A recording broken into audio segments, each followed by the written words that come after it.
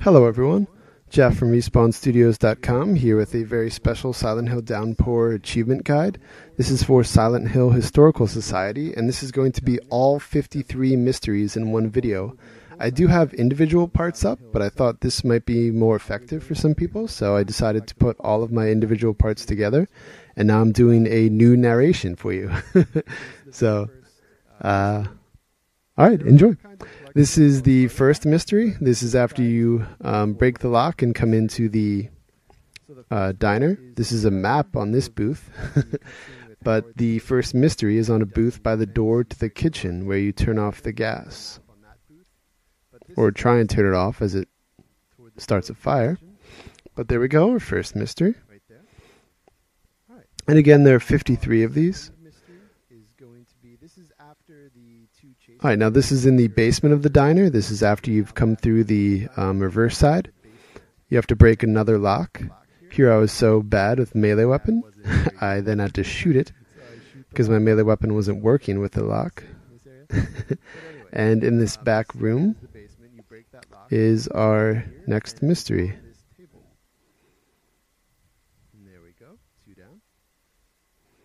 Alright, now skipping ahead, this is our very next mystery actually though. This is in Devil's Pit, soon after you push this cart. This is not missable, in that you have to pick it up to then go through this doorway. I just want to make sure that I include all 53. So there we go. And a lot of these give really nice backstory that have some nice details that really help the story. So if you ignore these, you probably are asking a lot of what the hells and what the fucks about the game. But those help illuminate a lot of it. Alright, this is after one of the times you ride the elevator. This is one of the, I think the last time you do. There's a body strapped there. And you pick up that mystery, which is in between those wires. Alright, now this is at the end of, I think it's called McCammon Street. This is the police station where you have to come to enter the codes to stop the police cars. But just inside the broken wall on the left is a mystery. And then this is after you cross that narrow walkway in that same police station. You have to use the axe, which is right there, to break through the door. And the mystery is on the ground just inside that door.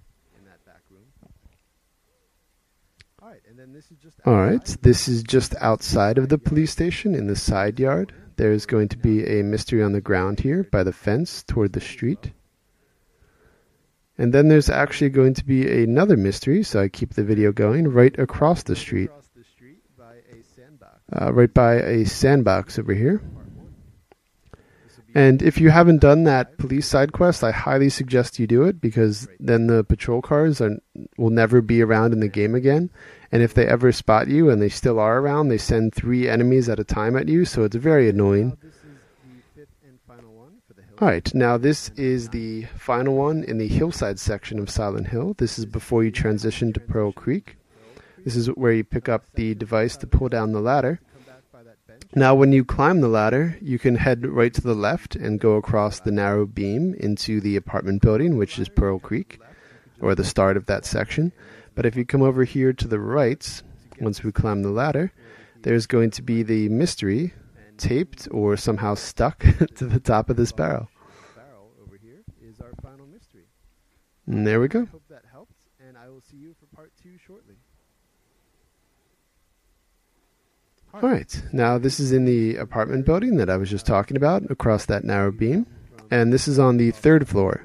You start on the 2nd floor when you come across, so be sure to come up here to the 3rd floor. And inside that apartment on the 3rd floor is also where you get the stolen goods side quest, which is where I got this outfit, which a lot of people were asking about.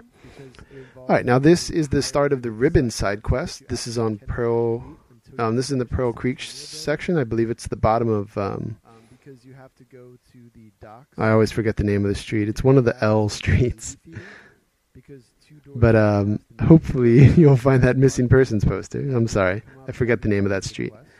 But just after you head north there's going to be a mystery on the ground. And this is skipping ahead to the end of the ribbon side quest, which I also have a little video up for. You get a second mystery. Each of them count as a mystery, though. Not the missing persons poster, the one you pick up for the ribbon, and then the one at the end. All right, now this is across from the park in the Pearl Creek section at the top of the street.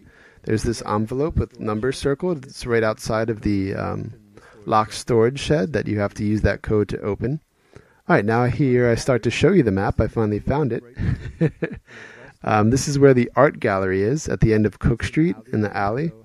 And there's going to be 3 mysteries all on this floor where you enter the art gallery.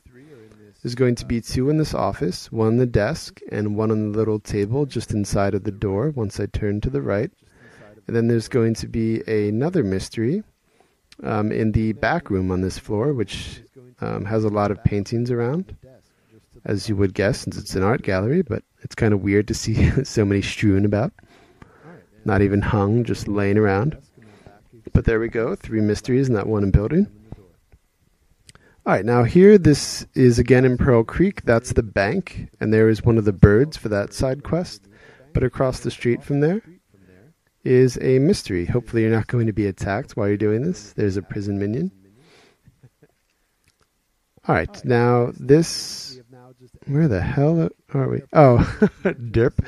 This is as you're coming out of the park toward the Centennial Building. This is the start of the radio station main story quest. But as this cutscene starts, you pick up this piece of paper, and that actually counts as one of the mysteries. I just wanted to be sure to point that one out. All right, now this is in the basement of the Centennial Building, the garage. Come over here to the passenger door of the police car, and there's going to be a mystery on the passenger seat, as I just said. All right, now on the next floor up, the archives. This is where the doll is once you've gone past some of the stacks. And if you use your forensic flashlight, you see some blood stains, which lead you back here. And there's a mystery on that desk. There's also a weeping bat, so be careful. All right, now this is that same archives, but we've now climbed the ladder. There's a safe. If you put in the code, which I don't know if this is the same for all difficulties, but on easy, it's 961. But you can enter this code the second you see the vault. That's why I'm showing this one next. And this one's kind of strange. You could pick it up before or after this cutscene, but to trigger the cutscene, you come over to that dead body and pick up the ID card. If you do, it triggers this flashback cutscene, and then you have to wait this one out. So there I skipped through it. But if you don't pick up the ID card and come in here first, you can examine this book, which adds this mystery. All right, this one is on the first floor of that section where the vault was. You have to go downstairs. There is a room that I was looking toward to start this little clip where a dead security guard is, and you have to pick up his ID card, which you then use to open this room. And this desk has an envelope puzzle, which is very simple. You just spin them around, and once you finish the code, it adds the solution as a mystery to your notebook. Now this is in that same area where you have to go. This is back on the second floor, though, where you can climb to the third floor. Before you do that, though, make sure to pick up this mystery on the desk right there. Now this is after we've gone to the third floor. We crossed 2 of those balance beams, and we've climbed back down to the second floor to an area we can only access once we climb down that ladder. And when we come across, if you go in this desk drawer that you pull out, we get another mystery. I will be back for part 3, hopefully today or tomorrow. Thanks for watching. First 2 sections. All right, now this is going to be the last few that you could just pick up around Silent Hill itself before we do the monastery and prison, the last 2 main story levels. This one I just picked up, so it's not there, but this is in the movie theater. And you come up to the projection room, and it's right on that wall behind the projector. Now this is behind the movie theater, the alleyway. Up there is the gramophone side quest, but if you come in this fenced-in little area with the benches, that's also where a dig spot is for the digging up the past side quest. Is going to be another mystery on the ground toward the back. All right, now this is outside of St. Maria's Monastery. Come over here to the right, and down this staircase is a fountain, and on the right side of the fountain is a mystery. Well, I guess it's kind of behind it, but... but unfortunately I came down with a lot of things crossed out. All right, now this is in the Port District. That van, you can open the back doors and get a painting, but this is the first porch you come to past the van in the Port District. This is near the drawbridge. Now this is in the house right next to that porch where you can do the Ashes to Ashes side quest. On the first floor, in the second door on your left, which I'm now entering, is going to be a mystery on this desk. And then once we go upstairs in this building, there's going to be another mystery. So this is again in the building right next to the porch where we just were. This is still in the Port District. And you know the buildings you can enter if there's a light on outside and the doors illuminated. And here's the other mystery on the bed. Those also help you with the side quest. All right. Where are we? Oh, this is the now end of the ribbon side quest, which I mentioned earlier. Once you've picked up the key on the dock and you've come back to this apartment building, which is a couple doors down past the movie theater, you pick up the mother's confession, and that counts as a mystery. All right.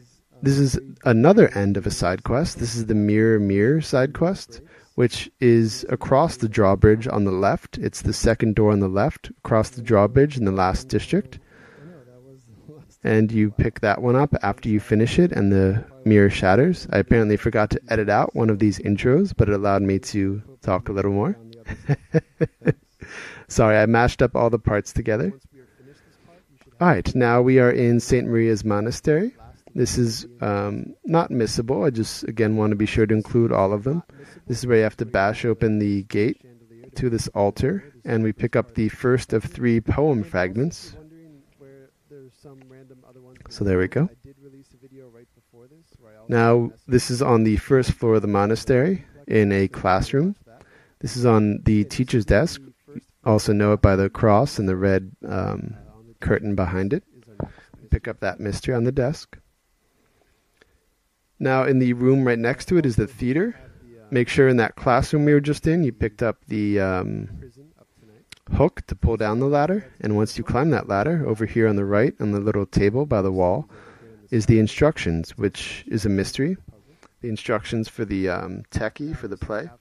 Now, once you've correctly finished that puzzle and the theater area transforms, you come to this little cabin where you have to go to this chest and solve this little picture puzzle. And when you correctly finish that, you get poem fragment 2 after picking up this eraser. Also, keep in mind that eraser, because I'm going to mention it in a little bit. Okay, we are now on the second floor. There's this big unmarked room on the right. Be sure to come here before using the eraser in the classroom, because once you use the eraser to get rid of the chalk, it triggers this little scene which locks a door and doesn't allow you to come back. So be sure to go into that unmarked room in the top right to pick up that Father's Day card. Now this is after we've used the eraser. This is the room just beyond that. On the back of this paper-ridden desk is a mystery. Be sure to pick it up. And across the hall from there, as you see, I'm zooming in on the map. This is still the second floor of the monastery, the orphanage section. I was really convinced you could open that desk drawer, but it wasn't. It was this one over here. And there we go. Also a first aid kit on my left. There's a crazy number of first aid kits. I don't know if it's because I was playing on easy or what, but I had like 50 or something by the end of the game. All right, so this is now in what's called the restroom. And there it is on the table. I guess it's not restroom. It's just actually a room to rest in. Now, this is before you enter the x-ray room. There's this little office. You could actually come in here after doing the x-ray room with the screamers. I just happened to come in here first. And you pull out the desk drawer. There's a first aid kit and the mystery. Now we are entering the x-ray room, but before you go over to the screamers, over here to the left, just inside of the door, is a mystery. And now the screamers, the one that you're able to fish around in their guts. Once you correctly do the little maneuver of the thumbstick and hit A, you pull out this key, and you also get the last poem fragment. So that is our last mystery for the monastery. And now we have our home stretch, the final 11, which are in the prison level. Now this is just after we've arrived in the prison. Be careful, this is easily missable. There's this paper that flutters by, and the first couple times I went through here, I thought it was just like some piece of paper that flies through. But if you wait, it does land, and it's one of the mysteries, so be sure to pick that one up. And then after going across the balance beam, you're in this guard tower. Now down by the safe on a desk is our next mystery with a lot of redacted information, crossed out stuff. Alright, now this is after we've exited the guard tower and we're back in this sort of cell block. If you come all the way around here, past the staircase to the back, the last cell you can go in has a handwritten letter, which is another mystery. Now this is the next floor down or up once you go through the staircase. A ball bounces out into the cell block, and then when you look down that cell, it extends and there's water. I don't think this is missable, but again, I just wanted to point all of them out. Once you get to the end of this area, there is a letter from your wife, which is our next mystery over here in the little side table on the left. And there we go. Alright, now this is in the same cell block area. This is past the electric wire where that one prison juggernaut jumps you when you're trying to slide through. Now this is in the security room. Be sure to come back to this back desk, pull open the drawer. There are pistol bullets, so if you hit A once then leave, you probably just got the pistol bullet, so be sure to hit A twice to be sure you got the mystery. Alright, now this is in the next section, which we just unlocked via the security room. This is where you have to pass your items through the security check. But be sure to open these lockers. There's a mystery in this one and a health kit in the other. Now this is the next room. This is where there's the little cutscene with the juggernaut with two regular enemies on a leash. In the first cell on the left, past the area right here on the right where we had to go down, there is a mystery on the floor. And this is the end of that hallway where there are the machine shops, the workshops. There are two mysteries right next to each other. One is here on this workbench, and another is in the back room by the forensic flashlight on the ground. There is another first aid kit, and there's our mystery. Alright, now just two more. After we have done the escape sequence through the vent, we had this little area where we had to use the access card and dodge 3 enemies or kill them, but I was going through for the not kill any enemies as well. And this is the second floor of that area, which is called the day room on the map. And there are 2 collectibles again right next to each other, which are our last 2, one on the floor by the lockers and the other right here on the table. And that'll do it. 50 gamer score, Silent Hill Historic Society. I hope that helped. Thank you very much for watching, and feel free to check out my other Silent Hill Downpour guides. Thanks. One long part. So if that would be more effective and you want to wait for that, be sure to be on the lookout for that.